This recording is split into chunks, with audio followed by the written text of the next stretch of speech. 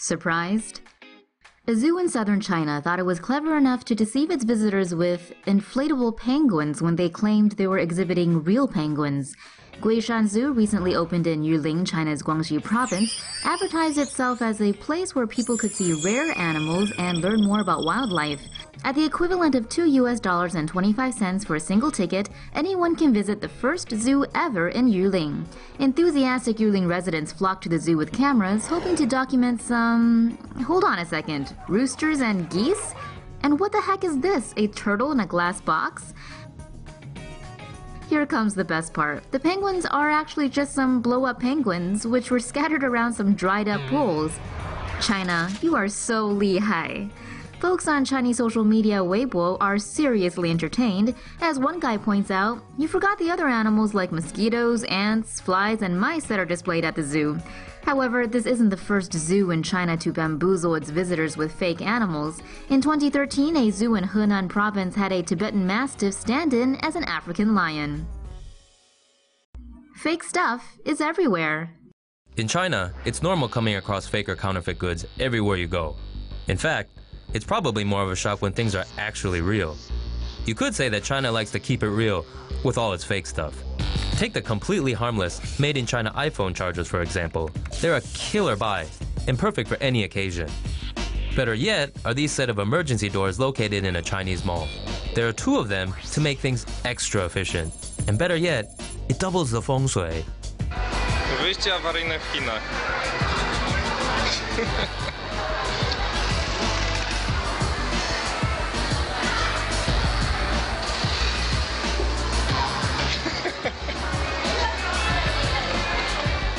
Okay, so maybe having emergency doors that don't actually lead anywhere might not be the best idea.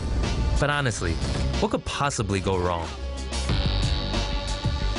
In fact, having such genius architectural design could even prove to be useful to the Chinese authorities in some instances.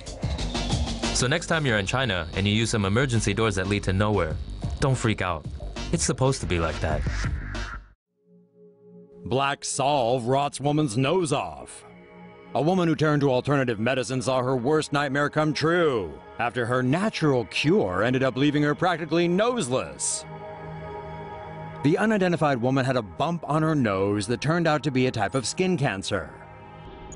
Treatment was easy, but would have involved removing thin layers of tissue until the area became cancer-free. Afraid of scarring her face, the woman instead turned to black solve. She applied the herbal remedy to her nose and to another spot on her forehead. Black solve is a topical paste that burns skin tissue. Despite being touted as an alternative cancer remedy, there's no actual evidence that it works. The woman learned this the hard way days later when her face swelled painfully and eventually started growing huge black scabs. 3 weeks later, she pulled the scab away to reveal a gaping hole where her nose used to be, so deep she could draw air through it. In the end, she had to have reconstructive surgery to fix her nose, and well, it wasn't pretty. Even though half her nose fell off, the woman's cancer isn't likely to have completely disappeared and may still be growing underneath. UK man fakes being crippled and in a coma for 2 years. A British con man who pretended to be in a coma when he was supposed to be in court after he scammed his next-door neighbor out of $65,000 was able to keep the charade up for 2 years. Authorities say 47-year-old Alan Knight of South Wales had been scamming benefits while pretending to be a quadriplegic who had seizures and would occasionally fall into a coma. During that time, he was conning his elderly neighbor out of his retirement fund to pay for holidays and to buy a caravan.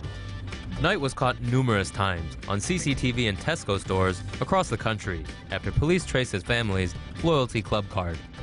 Police tried twice to bring him into court, but both times he checked himself into a hospital, claiming his condition had worsened, where his wife would pretend to take care of him. Problem is, when he was in a coma, he was spotted by doctors eating, wiping his face, and even writing. When he finally showed up for court, he was wearing a neck brace and sitting in a wheelchair pushed by his wife. Knight has cost the police, the healthcare system, and the court system thousands of dollars. He admitted to 19 separate charges of forgery, fraud, and theft, and will be sentenced next month. Fake U.S. Embassy in Ghana stayed open for a decade. The U.S. State Department recently uncovered a criminal operation in Ghana that had been passing off a ramshackle building in the capital as America's official embassy. The sham embassy was housed in a battered pink building with a U.S. flag. With white people manning the inside and a photo of Obama on the wall, most assumed it was legit. In reality, the consular officers were Turkish and in cahoots with the Ghanaian crime rings. Instead of getting clients from nearby, they advertised via flyers and billboards to customers in remote parts of West Africa.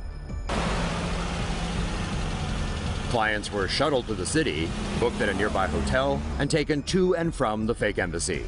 Walk-ins were not accepted. For a fee of $6,000, applicants could be issued fraudulently obtained but legitimate U.S. visas, or any other false identification documents they needed. The scheme went on for a decade until folks from the real U.S. Embassy caught on, leading to the arrest of several suspects in a police raid. More than 100 passports, legitimate and counterfeit visas and documents were found in the investigation, along with the discovery of another fake embassy, this one Dutch.